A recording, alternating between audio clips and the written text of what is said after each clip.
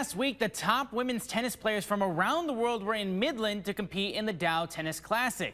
And today, a champion was crowned, and the stage was set for the final match as Jana Fett faced off against Anna Kalinskaya. It was a back-and-forth matchup between these two. In the first set, it was just like it was in the rally here. Kalinskaya tries to drop it here, but Fett makes a great running save towards the net, but Kalinskaya would end the first set strong, taking it 7-5.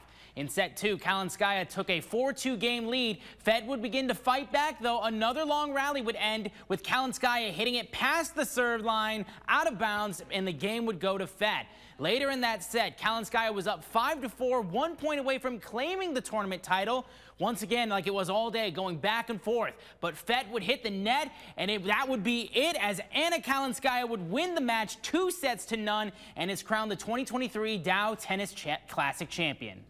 It was a difficult match, especially, I would say both sets. It was very up and down. We couldn't really hold our serves, especially in the second set.